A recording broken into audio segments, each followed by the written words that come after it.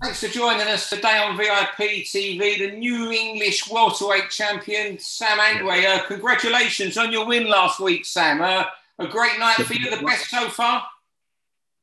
Good. It was good. It was good to see. I reckon there was a lot of ring rust. Right after the fight, I told Aaron, I was like, oh man, I could have made it be even better. I think I'm a very harsh critic of myself, but to be honest, I think it was a good fight. It was a fight after a year back. It was my first southpaw opponent as a professional as well.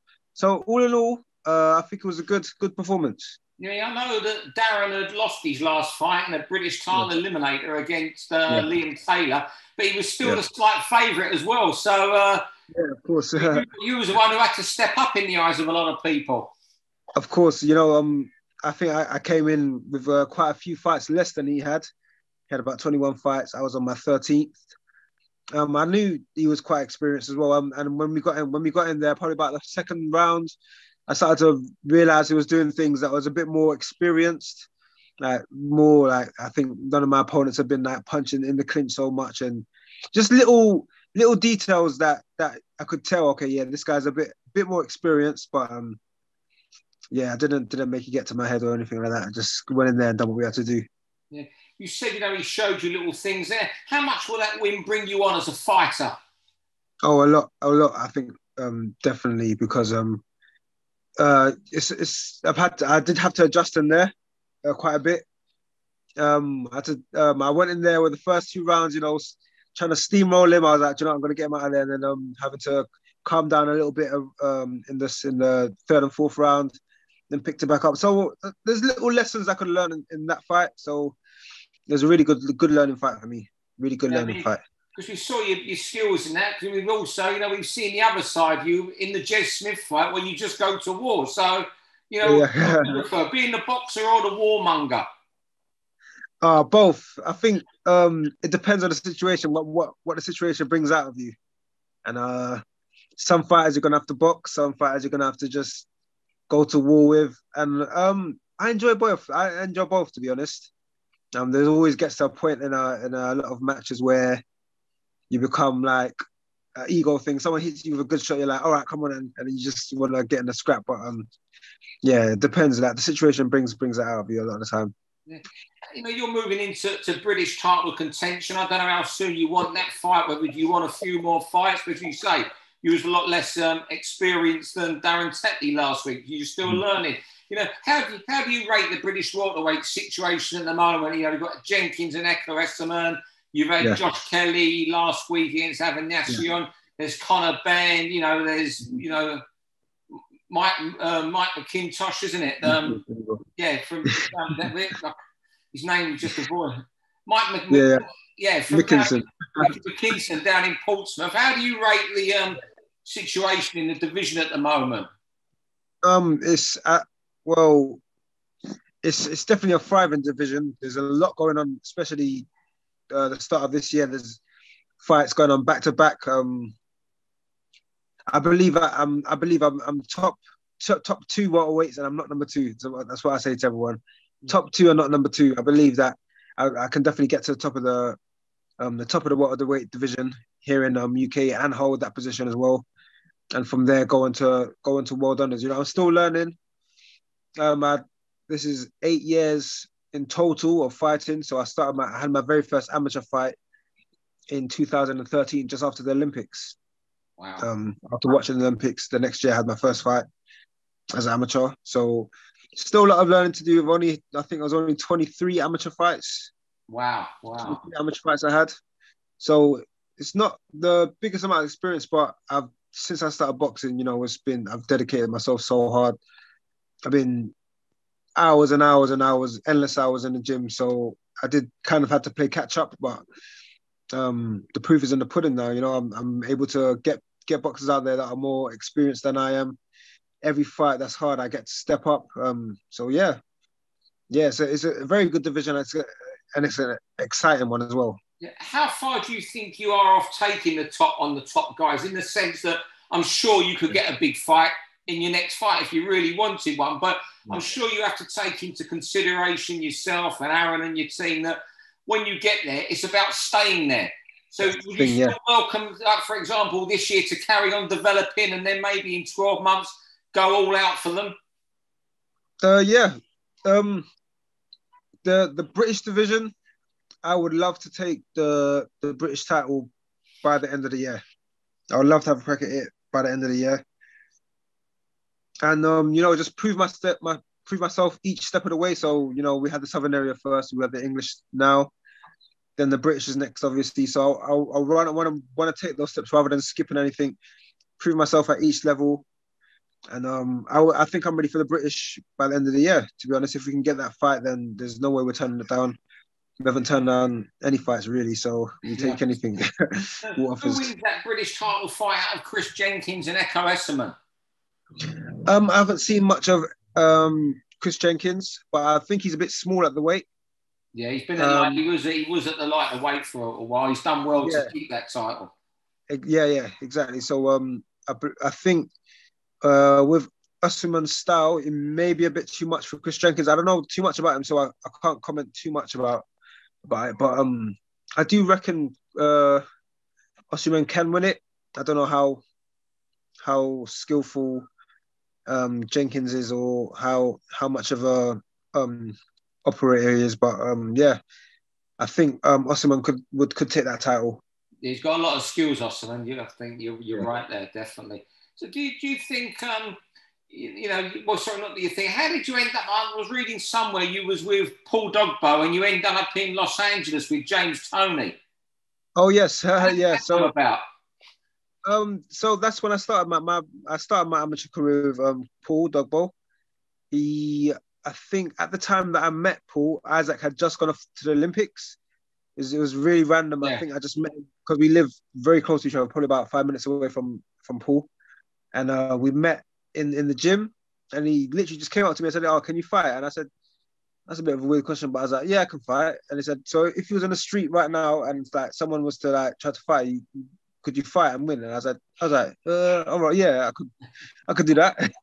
And he's like, "All right, why don't you come to the boxing gym and do some training?" And previously to this, I had been to the boxing gym when I was in school, probably for about 4 months, just because there was a sports academy at my school, so I signed up for it. I heard there was boxing in it. I always loved boxing, never knew how to do it though. But so I did have a little bit of knowledge, like your basics basically. So I started with Paul and literally just never looked back from there. I think within about 6 months, I had my first amateur fight in 2013. That year, we won the national developments in the competition. The next year, again, we won the nationals. And that second year we won the nationals, James Toney was in England doing the prize fighter. So Paul had contacted him somehow. They was connected somehow, and then we got James Toney's manager to come down to see me fight in the finals for my nationals. He saw me fight. I said, "Yeah, whenever you're ready, just come over to LA with us, and we're going to turn professional over there." And literally, as soon as I won it, I was like, "Yeah, let's go." I was just excited to go over there. So, yeah, that's how that came about. And yeah, we had my first 3 professional fights over in LA. So what made you come back home? Obviously, friends, family, but any other reason? Yes, I had my daughter on the way as well. Oh, right. I had my daughter on the way, yes. By the time I had my first fight, I think she was probably going to come out in probably, I don't know, 3 months, something like that. So, yeah, I came back.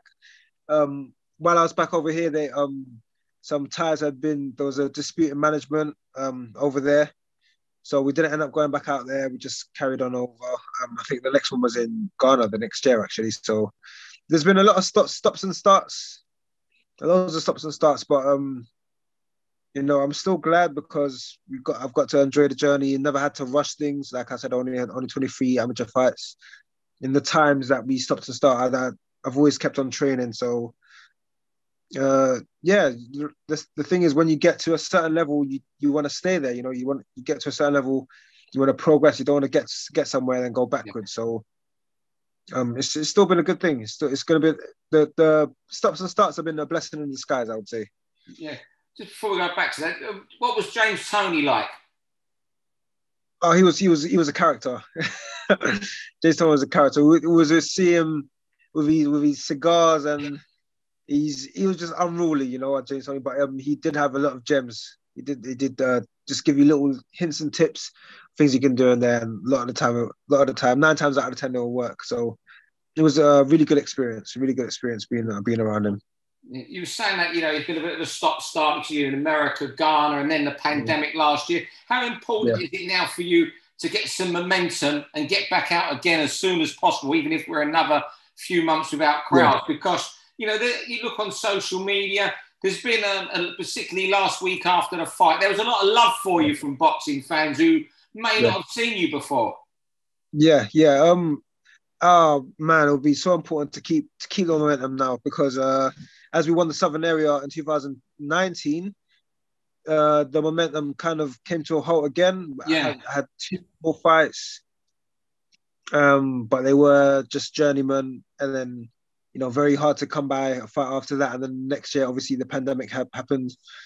No fights at all in 2020. So now we have the belt. We're keeping hold of it, and we're taking all challenges. So it's an incentive for people to fight us now. Before it was people wouldn't want to fight us because there was no reward, but now we have a belt on the line.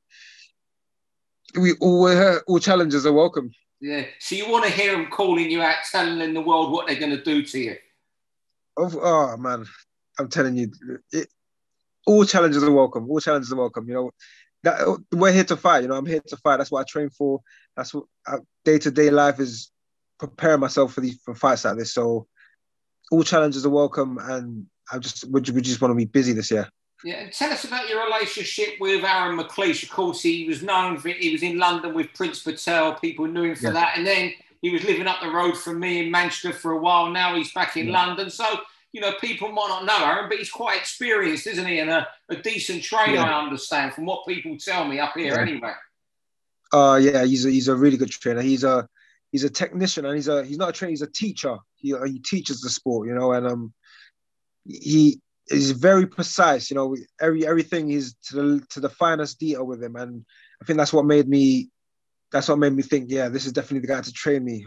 After Paul Dogbo, my amateur trainer, I had quite a few trainers just moving around trying to find like a suit, and I had one session of Aaron, and I was like, do you know what, this guy, he knows what he's doing. There's some similarities to him and Paul. They're very different in their own respects, but there's some similarities where they fine tune you basically. So the little detail is repetition, and they make sure you're basically getting it right. So they're not gonna just blow smoke up your, you know what I mean? They're just gonna be like, oh yeah, everything's good. If something's wrong, they're gonna let you know about it, and they're gonna make you fix it. So that's one thing that stood out to me about Aaron. He has his own style as well. It's very different from how I was taught boxing. Just lost you there.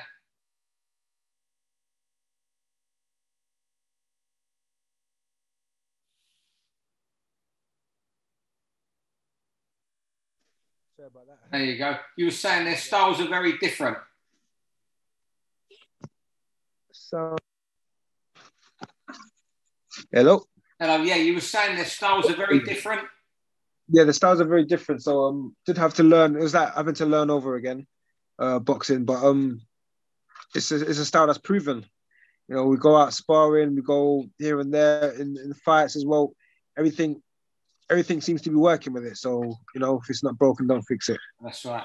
Well, Sam, all I can do is thank you for speaking to us on VIP TV today, and I hope our subscribers and viewers enjoy watching the interview and learning a little bit more about you. And hope life continues treating you well for the next few months, and the fights come in and the big money comes in, and you're the king of Stockwell forever. 100%, 100%. Yeah, well, just follow the journey. Everyone watching in, follow the journey. We're going to the top of the British scene, and then we're going to take it further. Europeans, world, that's the aim. So, like I said, we're going to prove ourselves each step of the way. Top 2 in Britain and not number 2. Thanks very much for your time, Sam. Thank you, Steve. Much appreciated. Vanaf boxing. info, news and latest interviews, amateur and pro, across the north, click and subscribe. VIP Boxing Promotions. Also Twitter, Instagram and Facebook.